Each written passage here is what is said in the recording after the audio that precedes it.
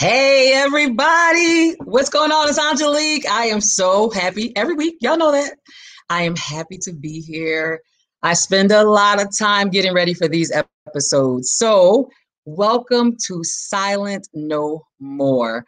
I have a special guest today. I'm going to save her for a little bit later, but we're going to get into our typical conversation. So, my first thing is to say welcome, hello to all of my courageous kings, to all of my courageous queens. Welcome to this episode of my weekly domestic violence awareness podcast called Silent No More. Because me, many other people, we are silent no more because we realize that we can't be. There is way too much stuff going on. There's way too many things happening involving domestic violence and the pain and the struggles that people are going through trying to get out. And some of them, as you know, never even make it out. So when I do this podcast weekly, it is for a specific reason. We have to make sure this message gets out. And so I'm here to talk to you, to hope that you will listen. And today I don't have to do it by myself. I got somebody with me. I can't wait to bring her on. I am so excited. All right. So I'm Angelique Pierce. After all that, I can say my name, right? I'm Angelique Pierce. You guys know me. I'm a survivor of domestic violence. I am an advocate of freedom and truth. And I am also the founder of Ladder Masters Inspirational Leadership Group. Most of you know it as Ladder Masters or Ladder Masters Group. And you guys know I created it for three purposes and three purposes only. And I'm going to tell you what they are. Number one is to bring awareness. In this case, it's about domestic violence. I have got to, that's me hitting the table, you can hear it. I have got to make sure that people really understand what it is and what it's not. Because there's a lot of myths out there. People think they understand why it happens or why women or men don't get out. They think they know, but they don't. So my first goal is to bring awareness. My second goal is to break down facades. That is a must for me. All of the things that we think are happening, all the things we understand to be going on are not necessarily the truth. The things that abusers are doing to trap women, to trap men, half of us don't even understand the game. I got it. And that's why I share it. And the last thing is to build conquerors. After all the mess, after all the pain, after all the drama, how do I help make sure that each person comes out victorious and rises to their highest height? That's what I'm here to do. I speak for three reasons. And if I'm ever not speaking for those three reasons, I always tell y'all can do what? Tell me to shut up if I'm ever not speaking for those three reasons. But hey, I'm talking. We got a few minutes before the show actually starts. If you could do me a favor, somewhere on your screen is a share button.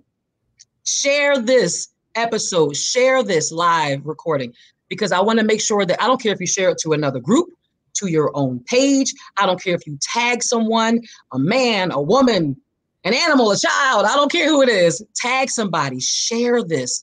Because we got to make sure to do it right now, literally right now. Go somewhere, send me a comment and tell me that you did it. I'd appreciate you for doing that.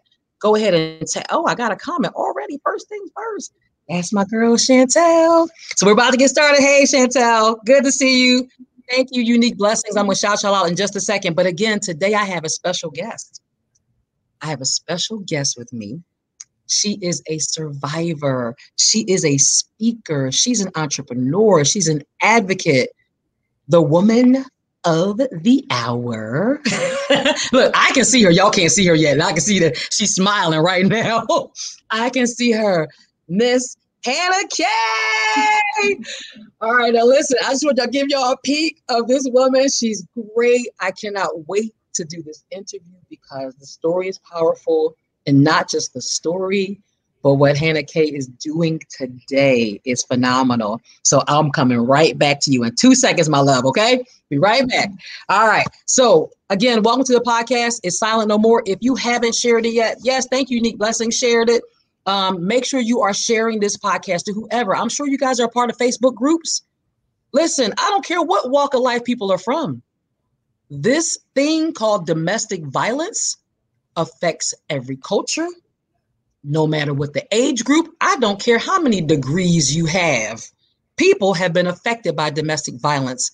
It is not a respecter of persons. So let's just be clear. If you haven't, make sure you share that. Can't wait till we keep going. All right. So I'm going to keep it moving.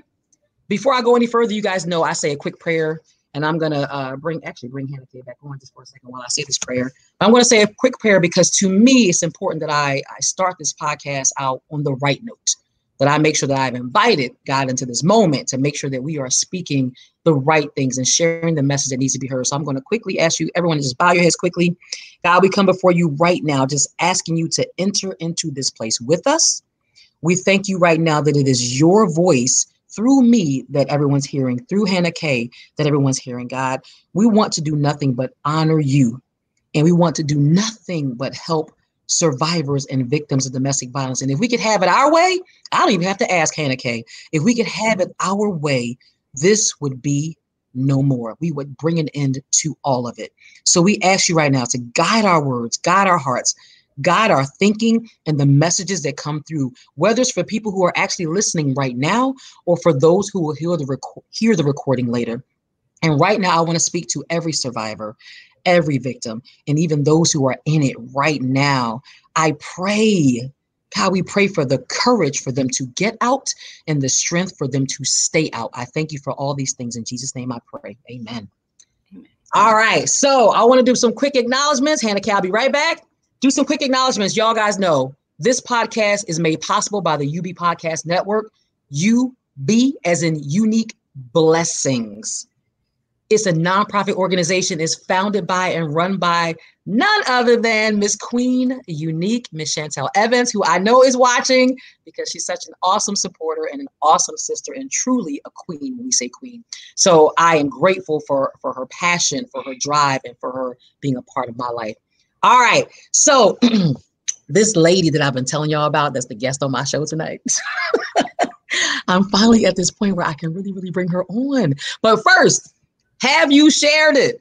Are you on? Now, I know Unique Blessings shared it. If you are on and you have not yet shared this, share it, because there are people who need to come on and listen right now who might think, well, I'm over here busy doing this thing right now. Let's get going. All right. So Hannah Kay, let's do it, Miss Lady. Here we go. All right. So, hi, everybody. Hannah Kay. All right. So listen, I've got this really nice bio right on you. I'm going to read it because it deserves to be read, because you are a phenomenal, phenomenal person. And then after that, I'm going to talk about how we met. Yes, because that's awesome. All right. So let me do the official read. Okay. Y'all ready? So Hannah Kay Herdlinger has been living her passion throughout her life, connecting with and helping others. Her career has taken her across many industries, starting with serving in the United States Senate for Senate Mark Pryor. She was then recruited. Y'all hear me? Because she's phenomenal. People get recruited when they know you're phenomenal. She was then recruited to join Facebook as a founding member of the Washington, D.C. political office.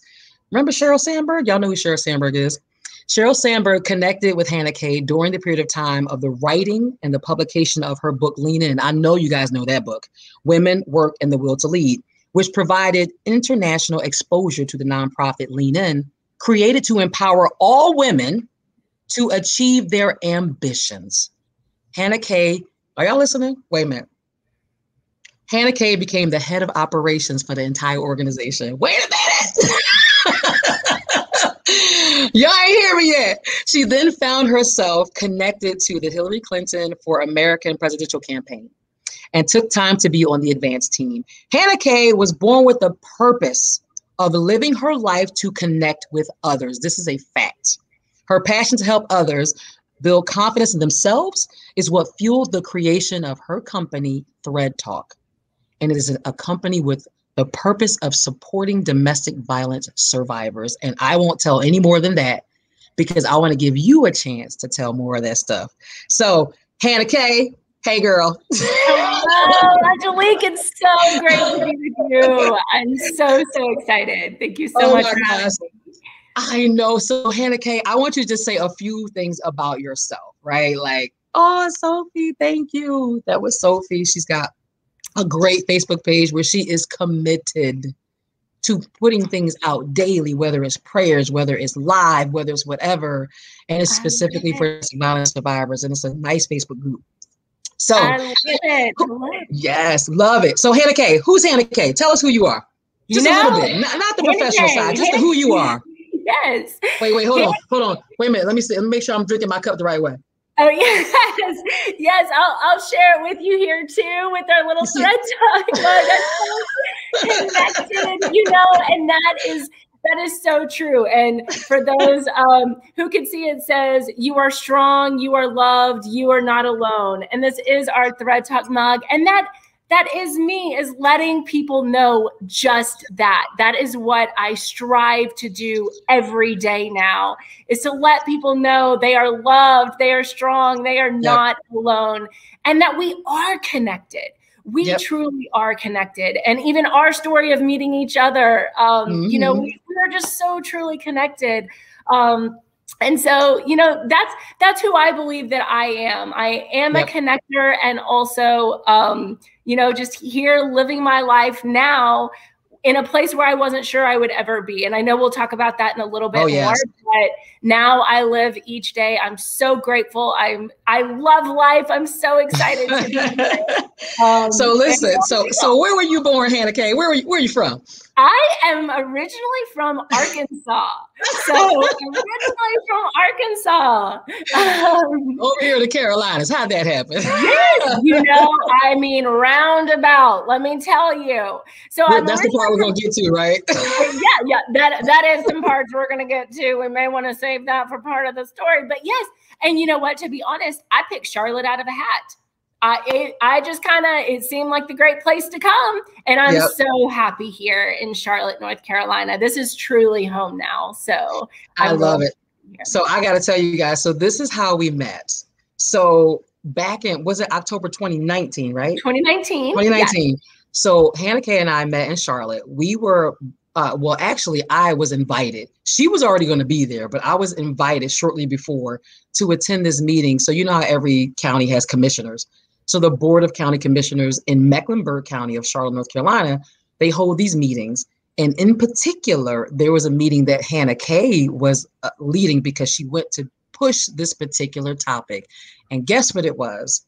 It was her pushing the concept that she felt that the Board of County Commissioners should vote to bring in Domestic Violence Survivors Day. So make a proclamation to have Domestic Violence Survivors Day. So I kind of showed up in the West, but I came from the West Wing, right? You had done all the work, right?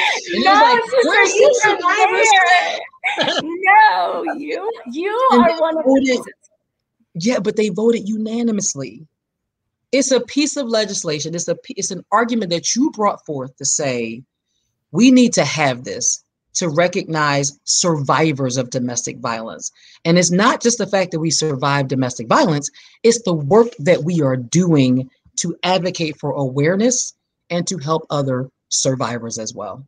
And I think that's really important because there's a reason to celebrate a survivor. So blessings to you because she did all the speaking, y'all. I ain't taking no credit. Look, I was in the picture. I have to say this, Angelique, because you are one of the amazing, powerful men and women who we wanted to bring this forward for. Yep.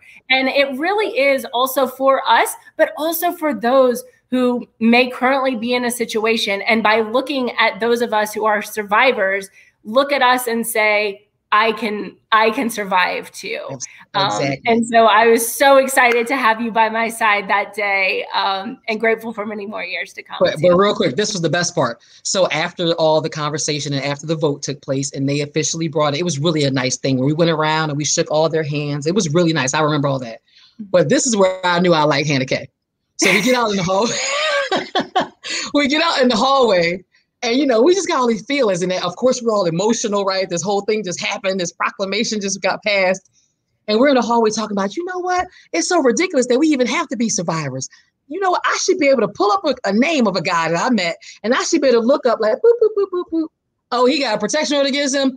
Deuces. Like, I'm never doing it. We're in the hallway having this conversation about that there should be a registry or a national list or a national database that we should be able to go to and type in somebody's name and be able to protect ourselves in advance because we shouldn't have to be survivors, right? We shouldn't have to be. So we had an amazing conversation in the hallway that day, y'all.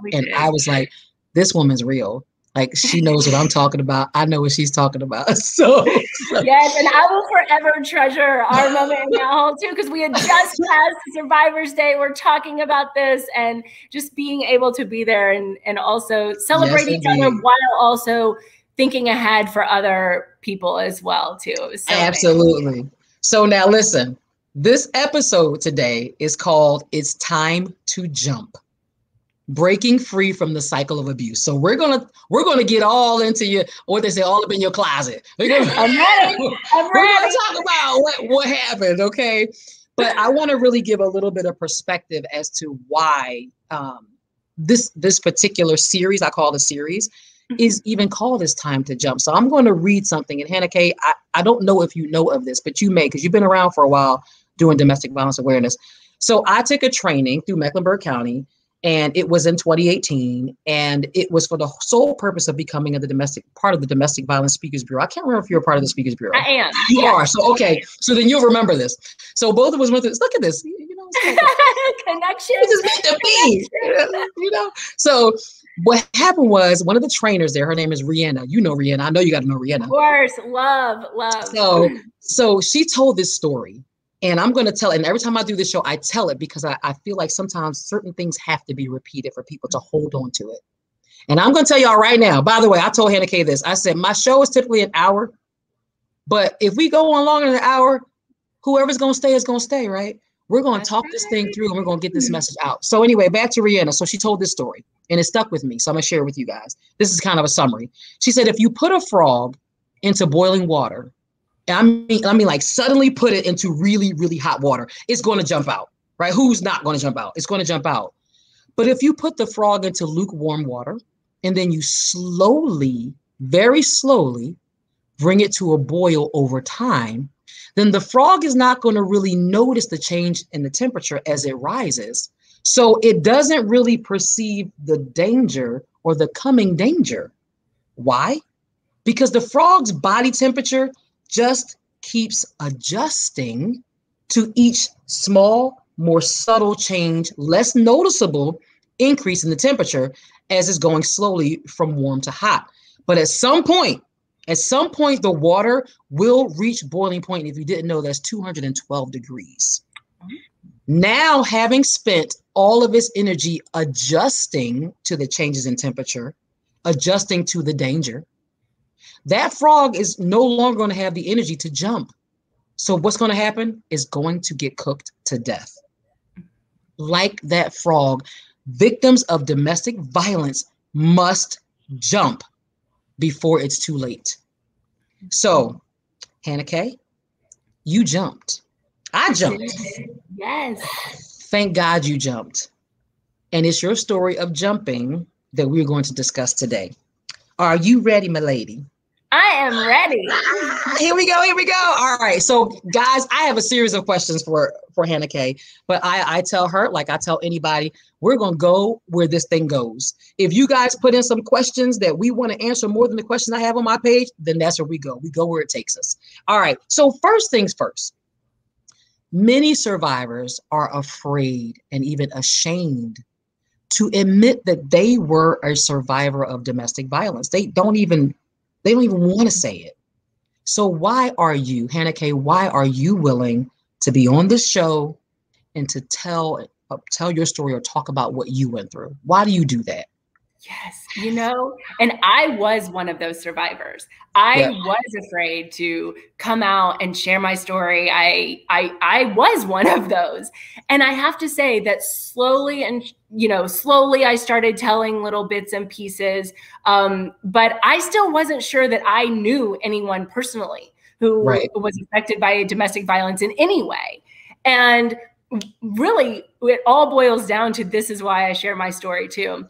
So as you mentioned, I did work for Sheryl Sandberg too. And one day, I kind of slowly started telling some people about my story. And one day we were in a room and she had asked my permission beforehand, and she didn't tell my story, but she mentioned, sort of highlighted it a little bit. And we were in a room full of women. I will tell you, it was that moment after sort of the event, I had so many women come up to me in that room that I had no clue. And they told me, thank you so much for sharing. Thank you. Like I actually had one person in that room who said, I am currently in an abusive relationship and I am going home and doing something about it. Chills. Like, chills. I knew at that moment that I wanted to start sharing my story, because if I could be that person for other people, yes, and encourage other people to share, it could absolutely change so many lives. Oh my God. And now, mind you, I'm going to assume that the caliber of women you were around were, you know, us or higher, right? Like in corporate America, right? These are women who are corporate America, yes, functioning, right? And so just a real quick point, because Hannah Kay and I talked about this, that there are so many people like us, right? And listen, we're not better than anybody. We're just our own whatever.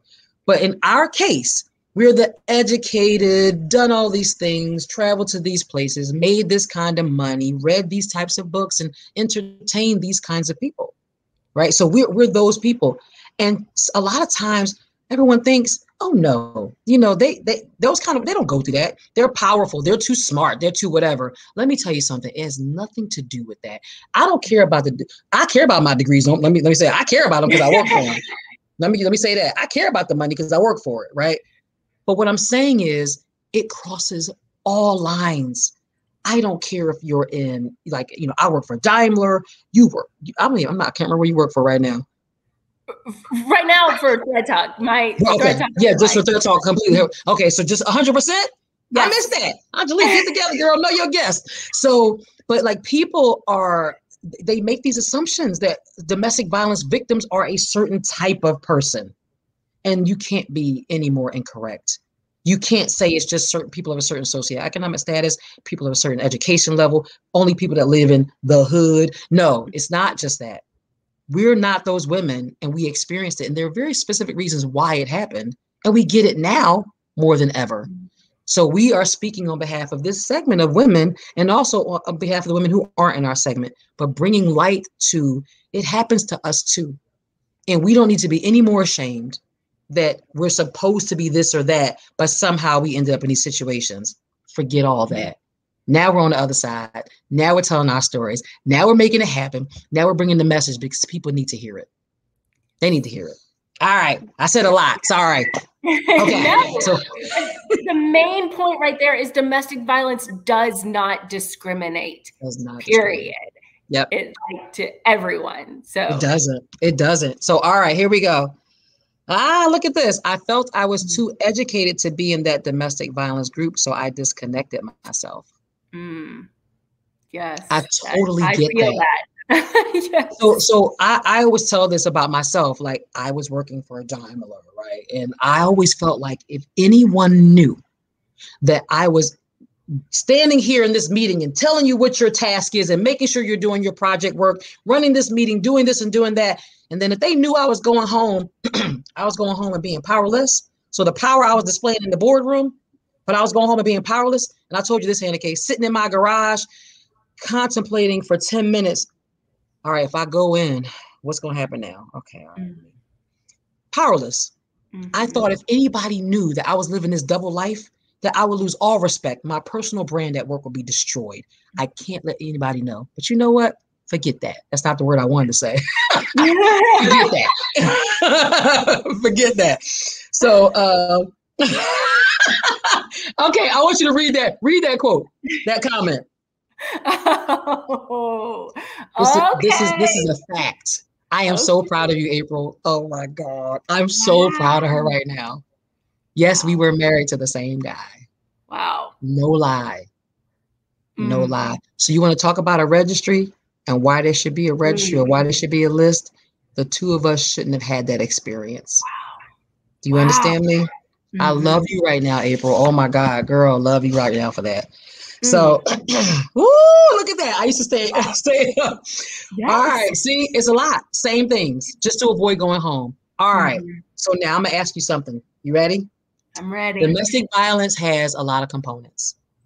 People think that it only happens when it's physical, right? They think, oh, I saw the black eye. Like if a man's beating you, then that's domestic violence. But you and I both know That is way more than that. And sometimes the physical comes way later. Sometimes it comes way later.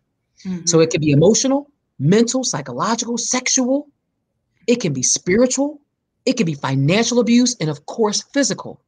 So we want to take some time to hear the story of your abuse. I know we want to hit, you say hit the highlight. I hate saying it, hit the highlights because it sounds terrible, right? But we want to hear your story of abuse and survival, and which components for you were the most significant in the types of abuse you experienced. Yes. And thank you so much for addressing the different types of abuse, because I will even say for myself, I just thought it was physical. I had no idea that there were so many different components. And I believe had I known that, maybe I would have seen that a little bit earlier. But in my head, it was always physical.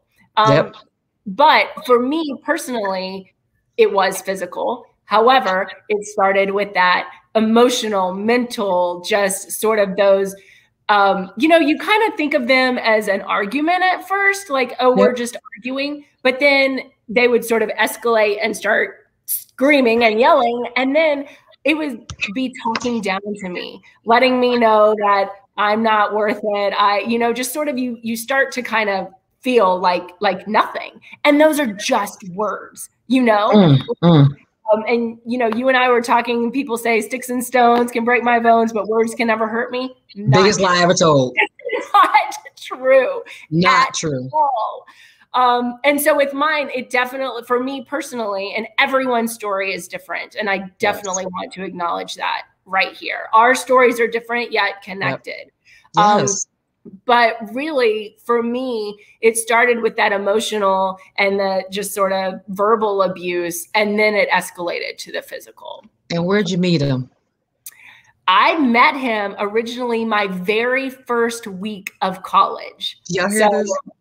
You're a freshman. What do you know, I'm a right? Freshman. I was the first person in my family to go out of state for college, or at the University of Georgia. I'm from Arkansas. I went to the University of Georgia. And so it's my first week out of state, here I am. And I met him my first week of college. Isn't it something? And I'm sure he was amazing, right? In the beginning. Yeah. They all are. They're all phenomenal. Handsome. You remember, he was cute. Yeah.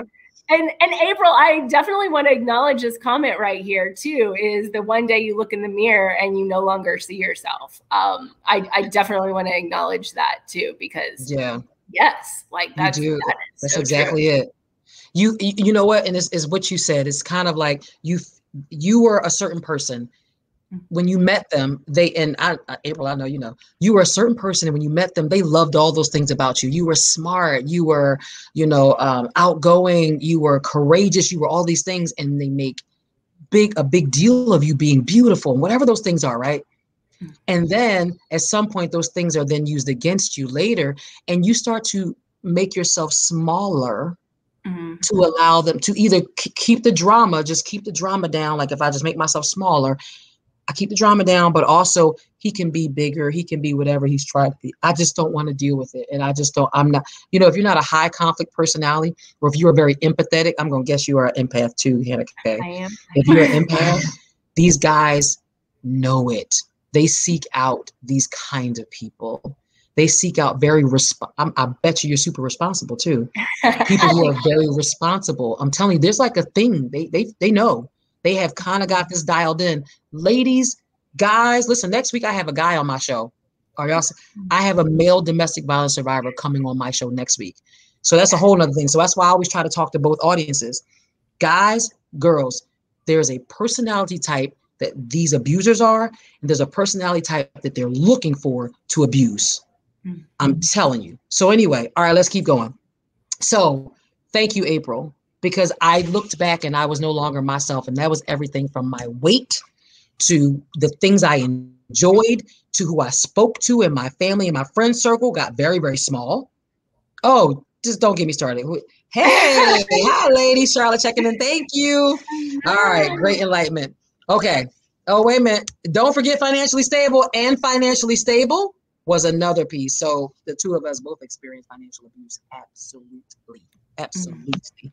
So, all right, I want you to think back, Hannah Kay. Take it all the way back. Okay. Think back to when you were in it. You were going through. And I know you were being secretive because I did the same thing. Most of us do, because we're trying to figure out, is this just like a blip in the radar, or is this like going to be the whole trip? Right. So thinking back to the beginning of the relationship, what are some of your boundaries? Like, if you could think specifically that you now see that he pushed, what were basically I'm asking you, what were those yellow and even slightly pinkish reddish flags, right? That you overlooked? What were some of those? Yeah, well, and I want to also tie this back. Well, okay, let me answer your questions. Go ahead. I mean, it really was sort of looking back, listening to those words that were being said to me at first, and not understanding that people don't speak to each other that way. You know, I mean, it really does kind of come down to, even in the beginning, when it just starts with, okay, this negative talk, and then it turns into yelling, and then it escalates and escalates. Well, if I would have noticed in the beginning that people don't speak to each other like that. Not at all. And I do want to bring this up at this point right now too, because one of the things that you and I spoke about, and this is what went through my head all of the time, was that I always have heard, I still hear it every day, and I try to correct it when I hear it. Every couple fights. Every couple, that's what that's sort of what. So every couple fights. Right. Hard stop. No. Every couple may disagree, and every couple does disagree at some point. If you're agreeing 100% all the time, no, it's probably not right. But they don't fight. There is a way to communicate with each other, even if you disagree. And it's just like, so hearing that every couple fights, it really sits with you. And it's sort of like, well, I understand my relationship here. And so if every couple fights, if I leave this, does that mean that I'm going to go to another relationship just like that? Well, I have this one under control, I can handle it. I'll just stay here. Handle this. Yeah. That is not true. If I hear that again, every couple disagrees. Yes, every couple does not fight. You know what it is, Hannah Kay? It's the distortion or the misinterpretation. First of all, no one should say that. It's kind of like the sticks and stones may break your bones, and words will never hurt you. That's a hardcore lie. But every couple fights. That word, we know what a fight looks like. We have all watched Merriweather versus whoever. We have all watched a fight. Most of us have been in fights. I can tell you right now, born and raised in Philly, I've fought. Okay. So we know what a fight is. When you say that in relation to an intimate partner, someone you love or who claims loves you, you are normalizing abnormal behavior. Are y'all hearing me? You are normalizing abnormal behavior when you say every couple fights. To Hannah Kay's point, there are disagreements. There may even be arguments. They might even be kind of heated, but there is a difference between disrespect and abuse versus arguments and disagreements. Do not normalize abnormal behavior. I tell people red flags, full stop. When you see any sign of physical aggression, full stop. When you are called out of your name, it is a full stop. It doesn't mean like, oh, well, he didn't really mean to say it that way. Yellow flags, comparing you to the ex. Was she used to this? And oh, what'd you just say? Pay attention to the yellow flags. Don't let those slide either. That was actually my experience getting compared to the ex, who's actually on this call right now. But she's awesome. So to an extent, whatever. And the thing too is that, saying every couple fights and all of this, and it's sort of, I'm so sorry, I totally just lost what I was going to say. You're fine. Coming through. But it really does. It'll come back to me. I promise. I just totally lost my thought. You're fine. I will definitely get back. But every couple does not fight to destroy the other. That's a difference too. Oh, hold on. We got one big one here. What is this one? Ooh. Oh, wow. Wow. I'm just going, let me roll my neck on that one. I am currently in the process of leaving a 12-year domestic violence relationship with a narcissistic man. I'm just going to say a few things really quickly. 12 years is a long time, baby. And I can only imagine all that you've seen and experienced. I pray. Okay, wait, let me just add the next part of the comment because that was important. And I was getting ready to say to you, I pray that you have a full-fledged safety plan. And I don't just mean the first plan, I mean the B and C backup plans. I don't know if there are children involved. I would love to talk to you. I'm not a crisis person, but I understand the crisis situation. And I just want to say a few things to you. So after this show, if you could please send me a message or call me at 855-WE-SURVIVE. 855-WE-SURVIVE. I'm scared for you too, but we're not going to operate in fear because fear is a liar and fear is what keeps us there. Okay. Yes, all right. That's a I'm whole so show. Proud of you for leaving. So proud of you. So proud of you. We got to make that happen safely because people are quick to tell, why don't she just leave? Why don't she just leave? People have no idea what it takes, do they? And that was sort of my thought that I lost for a brief minute because I saw some things and I'm so proud of you for leaving. And a lot of times, we kind of think, well, maybe I can fix it. Maybe this is just a one time, a few times things, like maybe I can fix these arguments. And if I can change him for next time or her, change him or her. And that's not true. We can't change them as much as we think we can. And a lot of times that's another reason why people stay is they think like maybe this is just a one time or few times thing. And then you notice that it's a pattern. And then it's sort of like, oh, I'm in too deep and that kind of thing. There's so many reasons. People think, if you're on the outside, like, why don't you just leave? It's so easy to just leave. But oh my God. So many reasons why people don't just leave. And we hit on some of them earlier. Maybe they are, financially constrained to that person. That person has financially abused them. And so they don't have a way to get out. Maybe their abuser has isolated them so much that they now don't have anyone to reach out to. There are so many reasons, and every story is different. And let me keep it really real, right? Because we're getting a little deep now. We're getting some personal stuff coming through here. I know the experience of being told, bitch, you're gonna die. I know that experience. I know what that's like. These guys, and even women, they don't just threaten. Sometimes they really get so close to the point of doing something to you that lets you know, I will kill you.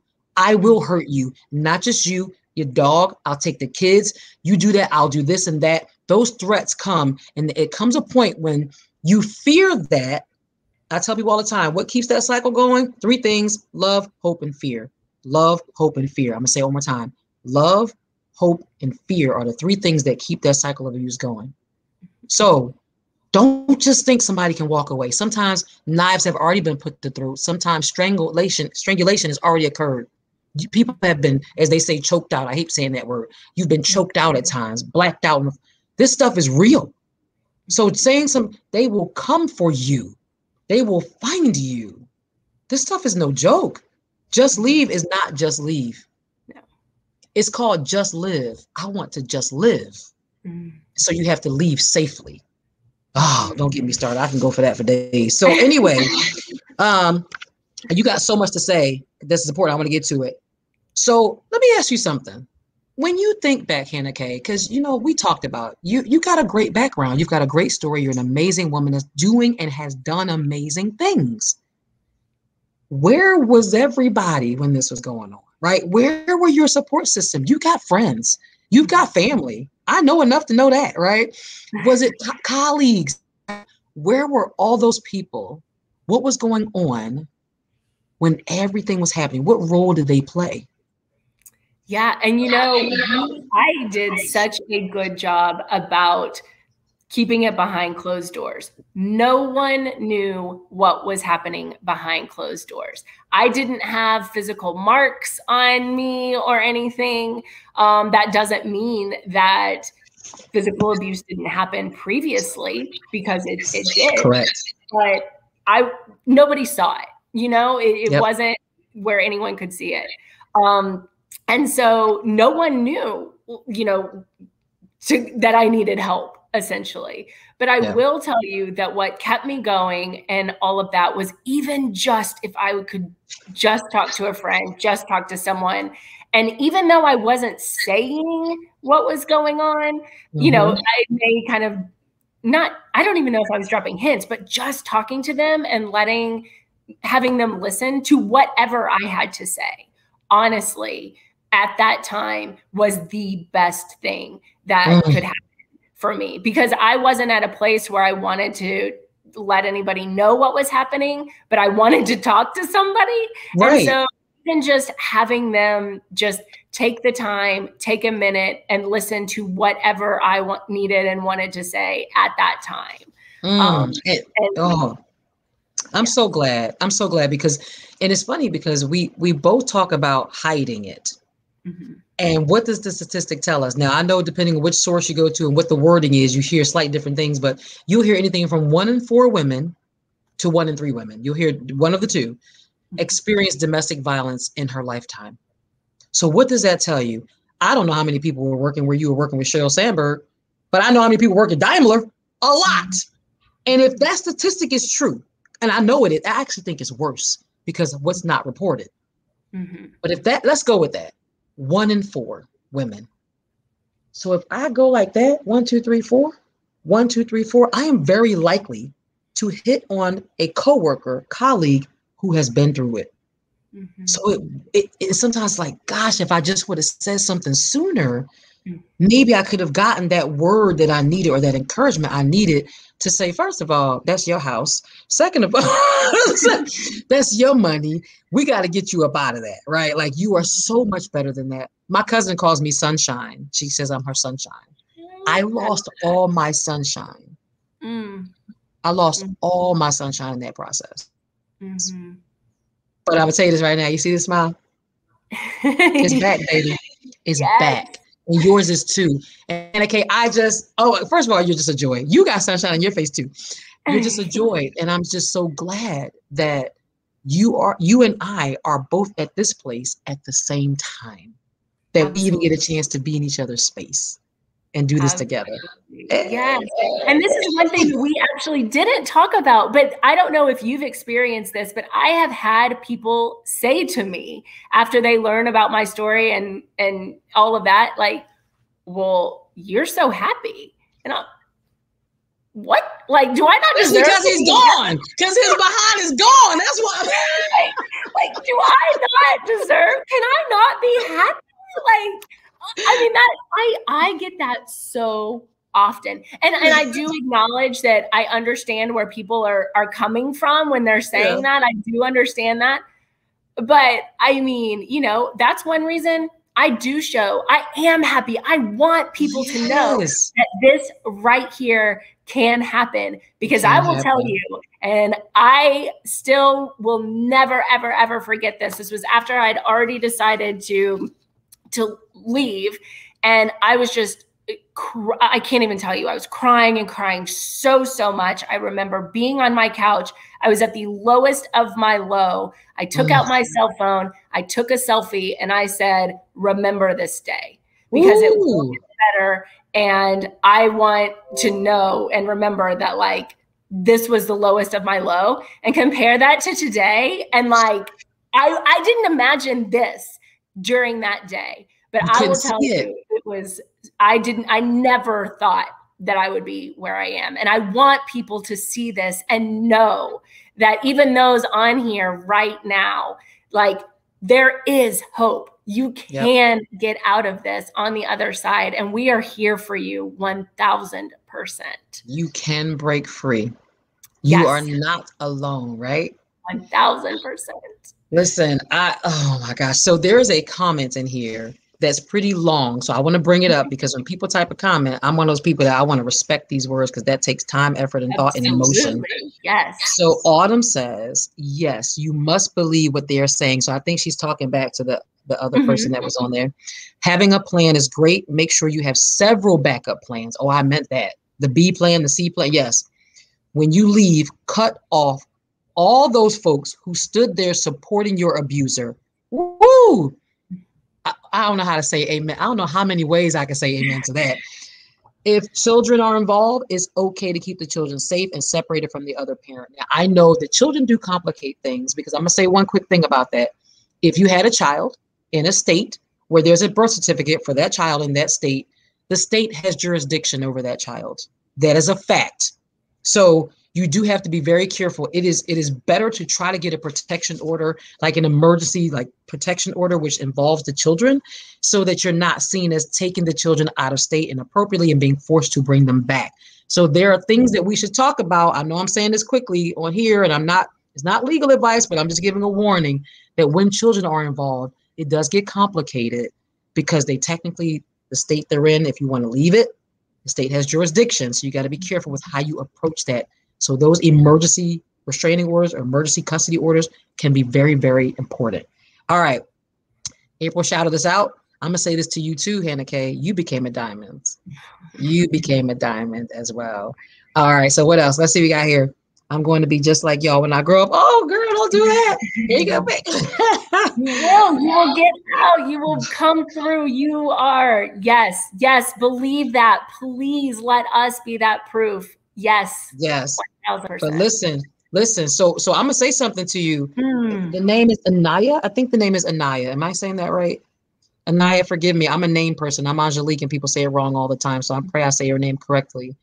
But our stories are always different. I haven't even gotten to the point where we're going to ask Hannah Kay what made her jump, because we're about to get to that. We got a few other things to talk. We've been talking longer than I thought, a little bit. But I want to say this. You have got to make a plan based on your specific situation, because whereas today, I feel I have a protection order that is longstanding until my daughter's 18. So come for me if you want to, right? Come for me if you want to. I got a longstanding protection order, and I'm going to use it every way possible. Some people have had a chance to move to a whole nother state, get so far away that their abuser is not even a concern for them, because they figured out how to get away from them completely. But I just to you, be very careful, because we have to make sure that you're getting away is truly a safe getting away, because I have no idea if he's the kindest. There are some abusers, I call them super cowards. The super cowards, they're all cowards, but there are some abusers I call super cowards that just don't even want to go to jail. Let me hide and run because I don't want to go to jail. I don't want the cops to get me. But there are some abusers that be like, they can come for me all they want. I'm going to kill you before they show up. Some of them do not care. So we have to be very careful, and that's why I'm just stressing this, okay? We want you out. We want you safely out. All right. So, all right, let me keep going. I'll try to come back to some of these comments. All right. So real quick, Hannah Kay owns a company. It's called Thread Talk. I have the mug to prove it. And I'm so proud. We haven't even gotten to that part. But people tend to say, well, couldn't you just have loved your abuser through it? Right? Couldn't you just love them through it? Let me tell you something. Yeah, no, we tried that. That didn't work. We tried that. Okay. So here we go. You ready? Right. What was the exit like? Meaning, what happened that made you decide that it was hold on, y'all. Wait a minute. If you haven't shared this yet, share it right now, because it's getting real and there's a message at the end you have to hear. All right. So what happened that made you decide, Hannah Kay, that it was time to jump? Like, how long, how many times did it take for you to leave? But what was that situation that said, I gotta go? Mm-hmm. Yeah. So I will tell you too, for me, this wasn't the first time, as I mentioned earlier, and I just never, I was afraid to leave because I thought I was going to be judged. I thought I was going to be stigmatized. I thought having the big divorcee on top of my forehead for all to see, and then it just would open up the conversation. Well, I can tell you the date, I will always remember this. It was Super Bowl Sunday, 2014. And again, this wasn't the first time that things got physical, but it was the absolute worst. And when I say worst, earlier I had mentioned that nobody could see any markings previously.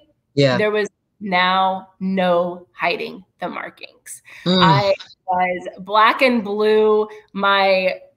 You couldn't see my ribs because I would wear a shirt, but totally bruised, just all black and blue. There was no hiding this.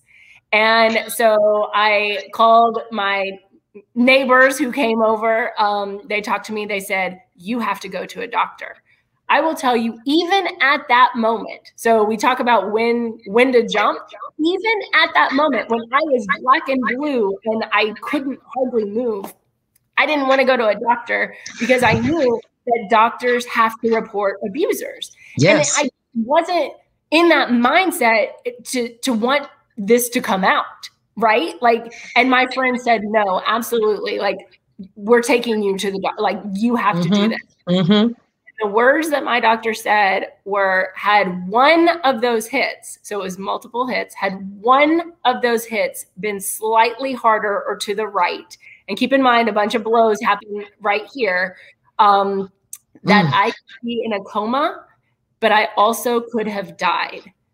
And those words will ring in my head every day. And it was at that moment that I knew that I had to get out, or there may not be a next time. It was so close.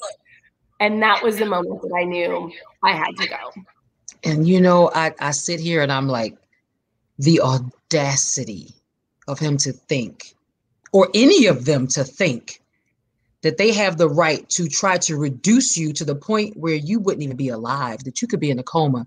Just the recklessness of it all. To do what exactly? To do what? What did he gain really?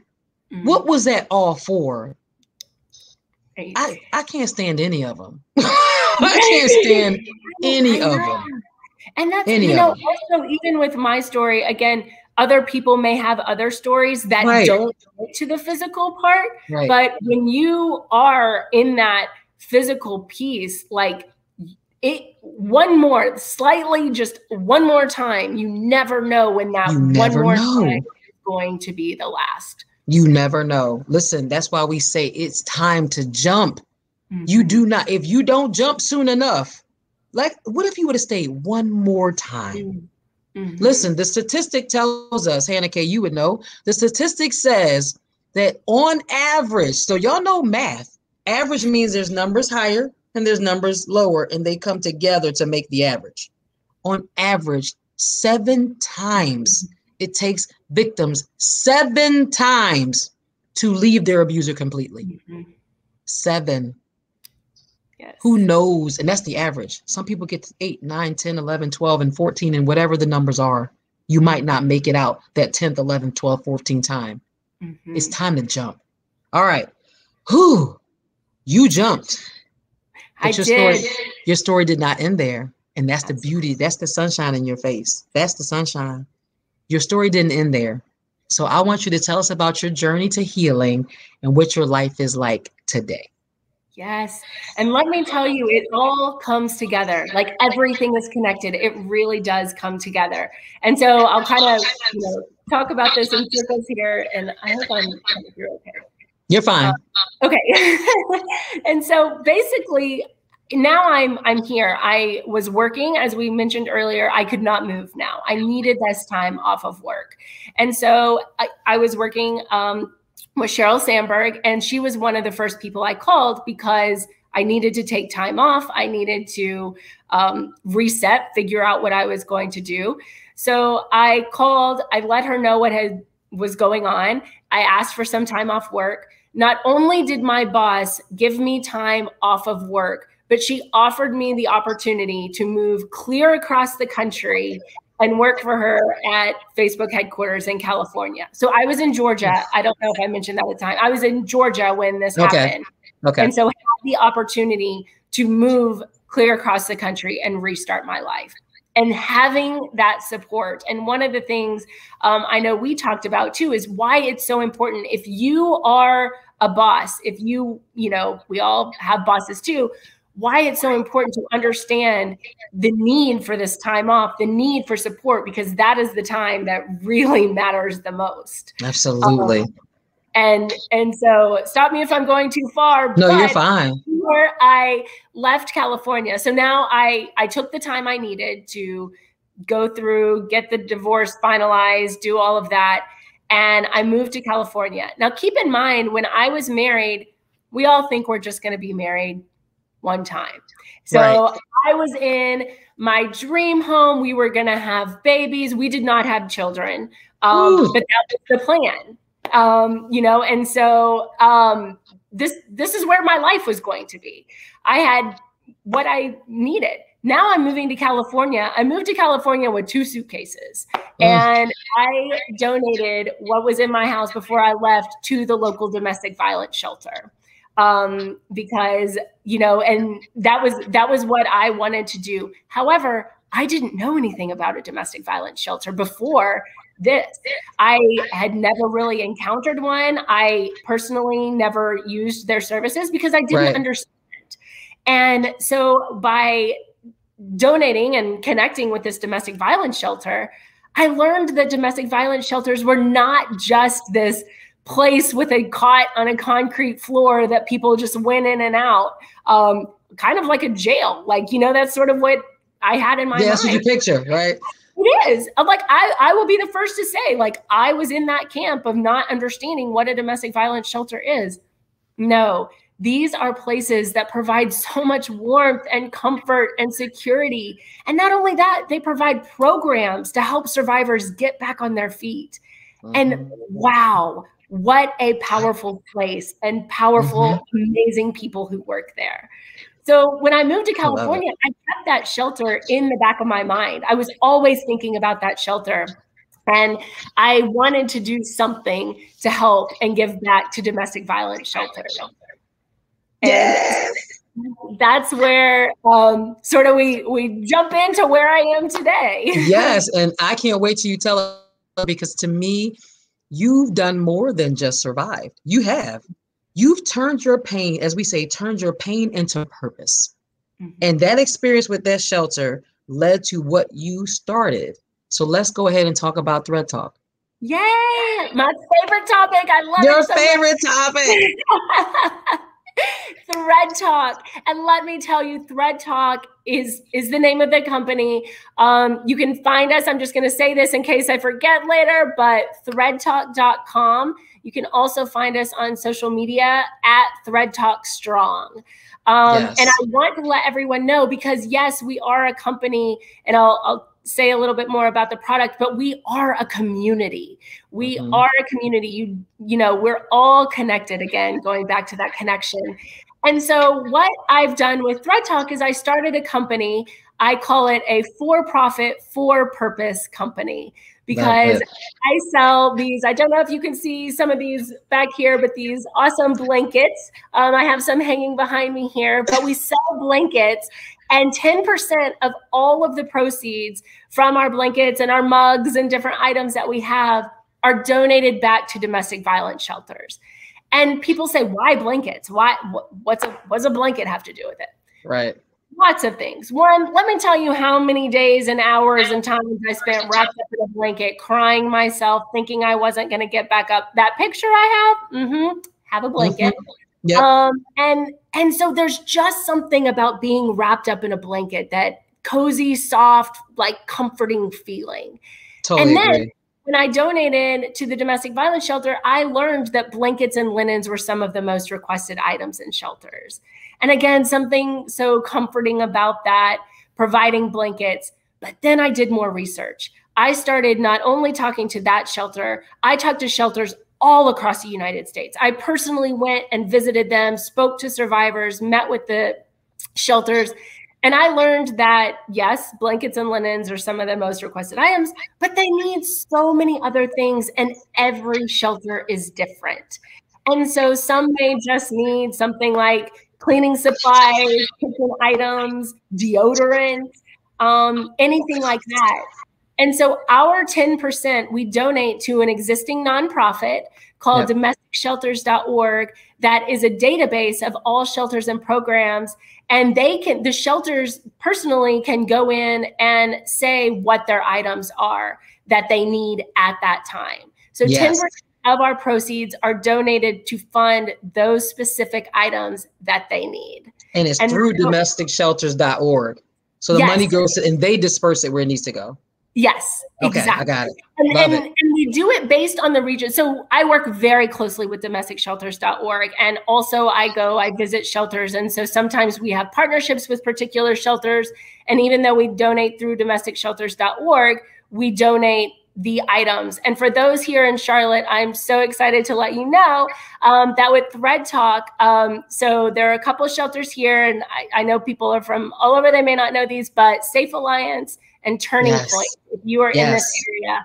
And so we actually, Thread Talk partnered with Lisa Mattress, and we donated brand new mattresses, pillows, all deodorant. I think we even did juice boxes and lotions, like all of these items, brand new, completely filled, Safe Alliance and Turning Point, and, you know, just right here in our backyard. And that's just a small thing that we have been able to do for so many shelters across the country. And it's because we have this community just from, you know, a blanket right here, that it just, you know, and those other people who have purchased the blankets or who have given the blankets are reminded that they're not alone either. When you're wrapped up in that blanket, you think of the person who gave it to you. And with Thread Talk, you think of the company and what it's behind and what people are doing.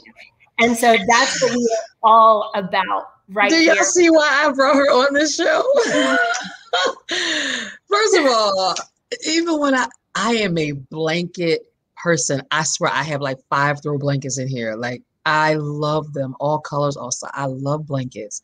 And so just what you're talking about, like, even like you said, when you're sad, you cover yourself. When you're, I just love them. And I just want to tell you, because even as you're saying it I knew this, but even as you're saying it again to me right now, and I'm watching the comments come up, and I just keep trying to click on them so you get to see them. This last one, when you're homeless, escaping your abuser, blankets help. Yeah, I mean, it does. It helps you survive the impact. Wow. And thank you for that. And let me just tell you, Midori is she's the second, she was my second show. She's a survivor, been through, she's Domestic Violence Speakers Bureau, all that. When I tell you that we are right here, we are here. So thank you, Midori. Yes. Listen, so if people go to threadtalk.com, can they buy a blanket right there? Yes, threadtalk.com. Okay. And so I want to also make clear a couple of things. One, when you purchase a blanket, you are getting the blanket for yourself. A lot of people may think that you're purchasing a blanket to be donated. No, that blanket is for you, or if you want to give it as a gift. We're a big gifting company. People, you know, love giving our blankets as gifts. But that's the physical product that you are getting. And then we donate the 10% of the proceeds back. There's also a place on our website where you can go and just donate directly. So if you don't want a product, you can go donate directly. Our website is threadtalk.com. And that's where you can find us. And also, again, social media at Thread Talk Strong. Thread Talk Strong. I like that, at Thread Talk Strong. So Midori asks, can you get the blanket customized? So we don't have the blanket customized. All of our blankets, which I actually did not mention, which I very well should mention right now, we have a standard blankets. Right now we have 11 blankets. We have large oversized blankets and small blankets, but we give them names. So we give them names of confidence, love, serenity, hope, and wonder. We also have resilience and happiness and strength. So those are the names of our blankets. So our blankets are set, what we have here. We do work with folks if you're interested in, we hope to bring this in the very near future. Yeah. We do work one-off. It's not on our website currently about getting them embroidered or anything like that. We do offer that. It's just, you know, for your live folks right now, we'll let them in our little secret right now. So you can email us at hello@threadtalk.com if you're interested in a customized blanket. And just for your listeners, Angelique, we will work with them in advance. I love it. Hannah Kay, what if they just liked you so much and they wanted to get in touch with you specifically? Yes, absolutely. You can reach me directly on our website. And there's a place that you can go in and get a message, and I will see those personally as well. So please, please, please contact me through my website, because I know that seems weird, but I promise I'm here for everyone. I will get those as well. And I actually say that because sometimes, as we know, our inboxes get crazy. And so, so when I know it comes through threadtalk.com, that is my priority right there. My priority is to check those. Oh my gosh. So my girl Crystal is on here. This is she on Facebook is clearly glass, but her name's Crystal. She said, I love her energy. Miss Dory say, I don't know what she said yay to, but I'm saying it too. Yay! Whatever it was for, I'm saying it too. Listen, I love my people. So oh my gosh, Hannah Kay, you have just the things you're talking about. I mean, to me, it is very easy to just do something to say you've done it. People do this all the time. But you have a clear purpose. You said it. You what did you say about, you said it's for profit, for purpose, right? For profit, for purpose. I love that. And I know exactly what that means to you. I know what it means to you. I have to say thank you to you, because you are doing something like, I never had the experience of being in a shelter. Let me just say that. I know people who have, and I've never been in the shelter. So I don't know what it's like. I have volunteered at the shelter to do what you were talking about, stocking, pulling out the donations and putting them on the shelves to provide it to the women or children or who were in the shelter. And just, I was telling you before, I said, it's to think that, as you're stocking the shelves, something is out. And you're like, gosh, like they don't have this item. That's a shame. Like, I use that all the time. If I went to my closet or my cabinet or my whatever and didn't have that item, I just run to Walmart and go pick it up myself or pick it up at Walgreens or whatever. They can't necessarily do that. It is so important to make sure the shelters have what they need. And I just thank you for just being like, this one thing. I can't fix everything, but I can give them something that keeps them warm and makes them feel secure. And so I love the themed blankets. I love the whole thing. Like, I couldn't wait to get you on my, because I think what you're doing is so special. Thank you. It's just so special. So thank you. Do y'all have any more questions? Oh, wait, hold on. Midori has some questions. Did you all help with the DB? Oh, she's asking about the mural. Here we go. Tell about it. So yes, absolutely. That was all us with Thread Talk. We partnered with Parks and Rec and the city of Charlotte.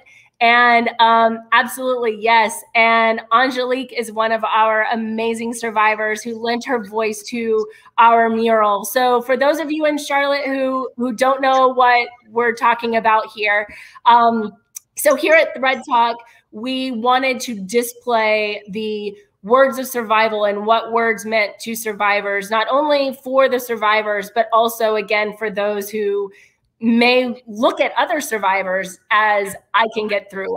We want to provide hope for folks. And so we reached out, got survivor quotes. Angelique was one of our survivor quotes, created a mural in what Parks and Rec, Angelique, you may not know this, Parks and Rec told us it was the most highly trafficked pedestrian area in Charlotte, because it's under a bridge. And so we wanted to reach the most eyes. If I try to show this picture, it's probably not going to work, but let me see. So it's hard to see it, but the mural has a bunch of quotes on it. It says survivors. And I'm going to tell you guys what my quote was. My quote was, freedom is being you without anyone's permission. That was my quote that got up there. This is so awesome. Yes. Oh my gosh. Let me see. Yes, I recall you asking the Speakers Bureau to submit quotes. Yes, you did. Yes, that was me. Look at that. See how it all comes full circle, Midori. I just love this. I love it. So listen, I could talk to you all night, beautiful. You know I could talk to you all night. Same. I do want to ask you something. So, and you told me something in particular, but I'm just going to let you flow on this one, because I think I'll have something, you'll have something, people on here have something.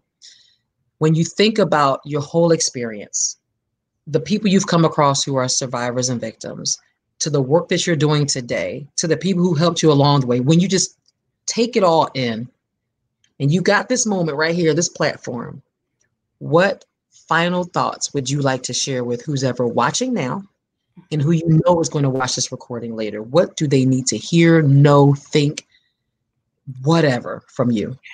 Yes. And you know, I love it so much. I printed on our mug as well, right here, once again, that you are strong, you are loved, you are not alone, is what I want everyone to know.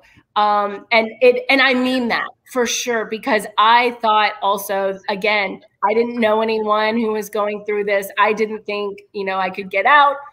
You are not alone. We are here to support you. You are loved. But let me say on the flip side too, maybe you're not going through this, or maybe you don't understand. Be those ears. Listen. Listen. It may not even be someone coming straight out and saying, hey, do you know what's happening behind closed doors? Right. But just being that ear and listening to them may be them saying something that really encourage them to get out. Yes. Oh my gosh. I appreciate you, because she's Midori wrote a note. That's right. You're worthy. Don't believe the lie. Like there are so many things that you are told in the beginning of a relationship. And you're amazing. You're phenomenal. You're this, you're that. And as time progresses, if you understand the cycle of abuse, it is all designed for that person to get complete and total power and control over every aspect of you. Mm-hmm. Breaking free, jumping is not easy. But we sit here talking and having this conversation and sharing our message because we want people to know it is possible. Midori is on here because she wants you to know it is possible. And I know it's not easy, but nothing worth having is easy. Mm-hmm. Nothing worth having, and nothing is more worth having than your freedom. Mm-hmm. Nothing. So taking the time, I'm working with a lady right now that's trying to figure out how to get out, and I'm going to talk to her soon, and we've got a conversation happening on Monday. Mm-hmm. But it's so much to carry. But to your point, you are strong. And I'm going to add a part to that. You are stronger than you know. Mm. You're stronger than you know, because somebody's been in your ear telling you that you're nothing, so that you wouldn't even think you have the strength or the power to walk away. Let me tell you how much you were before you even met that fool. You were way more. They tried to bring you here, but you have got to find that thing that reminds you. I've got a quote, my favorite quote. She remembered who she was, and the game changed. That's my favorite. Yes. She remembered who she was, and the game changed. That's me all day. Yes. What you say? You are strong, you are loved, and you are not alone. Mm-hmm. All right. I don't know if you guys have any last minute thoughts. No, but your life has so much value. That's why they try to suck it out of you. Correct. It has so much value. You have so much to do. You have so much to contribute to this world, society, all these things. And so I am just grateful for you. I'm getting more comments. Hold on. Amen. All it takes is a reminder. It takes a reminder. So anything else you want to share, Hannah Kay, before we sign off? I know it's about 1:15.